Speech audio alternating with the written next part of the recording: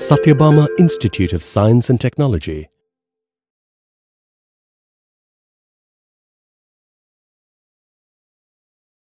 Good morning all, myself Manju Nair, Assistant Professor CSE, Sathyabama Institute of Technology. Today we are learning about cloud computing for beginners. So the summary is, today we will discuss about what is cloud computing, benefits of cloud computing, types of cloud computing and cloud providers. So first of all, we will learn about what is cloud computing. So cloud computing is the on-demand delivery of IT resources over the internet with pay-as-you-go service. Means you will get any resources, means resources means storage power, computing power, databases, everything you will get it from cloud, okay, but you have to pay for that. That is called cloud computing.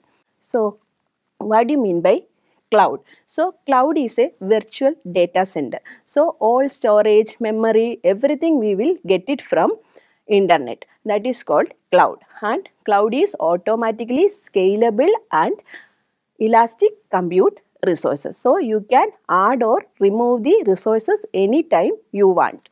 And it is, you have to pay it for. Like electricity, whatever you are using, you have to pay for it.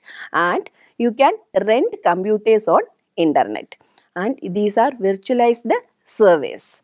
And this is simply called storage in the sky, because it is cloud, we are storing through internet, that's why it is called storage in the sky. So what are the benefits of cloud computing? So main benefits are low cost. But in normal on-premise data centers, you have to buy all the costly equipment like servers, memory devices, network devices, everything. But here we can rent it. So very cost compared to on-premises data center, cloud data centers are very cheap. And next one is location independence. So you can use anything from anywhere. You can get computing power, storage, memory, everything from anywhere. That is location independence. Scalability means, suppose we need 3 instances of a computing power. So we can, after the usage, we don't want it, then we can reduce the amount of computing power or instances. That is called scalability. Elasticity means automatically cloud will cut down your resources or increase your resources. That is helpful for power cost management.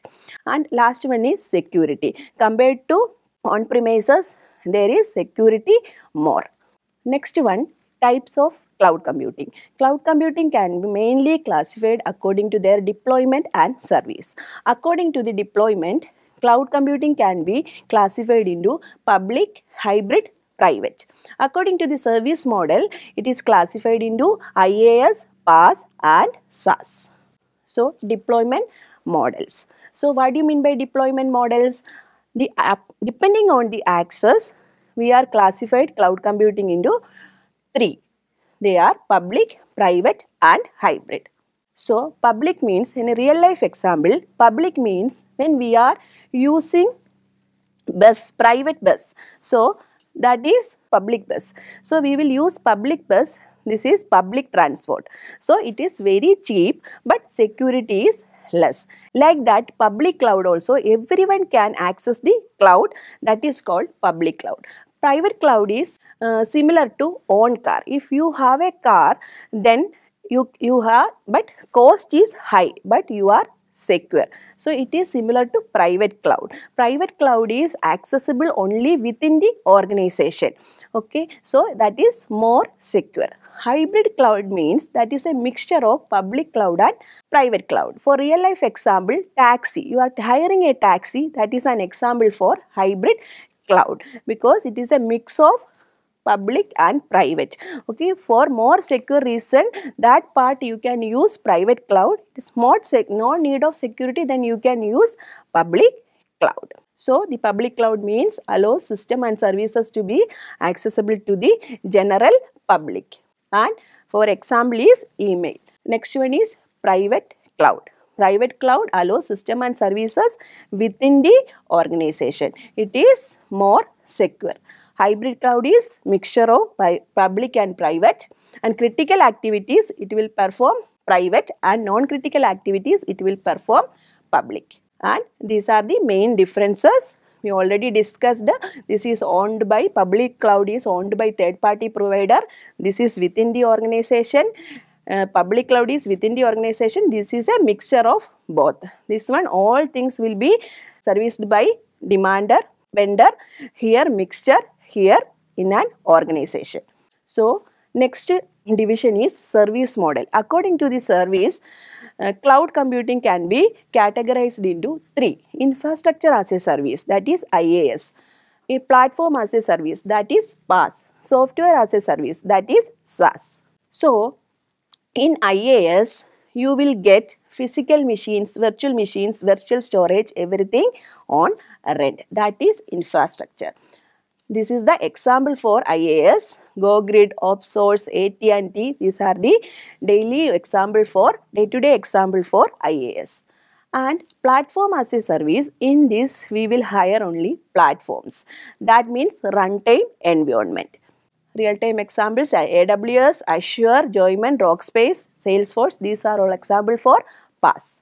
So, software as a service. Here we can get all software applications through the cloud. So, these are the examples for SaaS, Google, Salesforce, personally Facebook. All are real-time examples for SaaS.